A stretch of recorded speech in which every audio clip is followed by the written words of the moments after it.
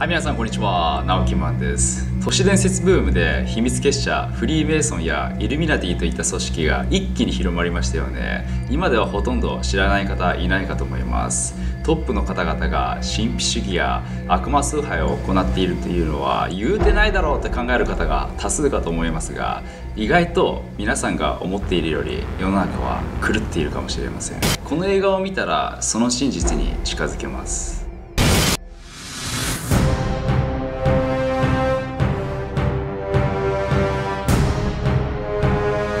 Any war is the catch-all for everything bad in the world anymore. The Illuminati was founded in 1776 by Adam Weishaupt and 6 of his pupils. Weishaupt's main objective for creating the Illuminati was to make mankind happy. On improving your character, on improving society.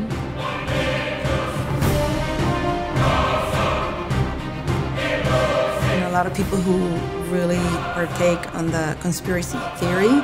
Some of the craziest stories about the Illuminati, well, there's the one where the Queen of England's a blood-drinking lizard. They want to take over the world. The last activities that we knew of were in 1788.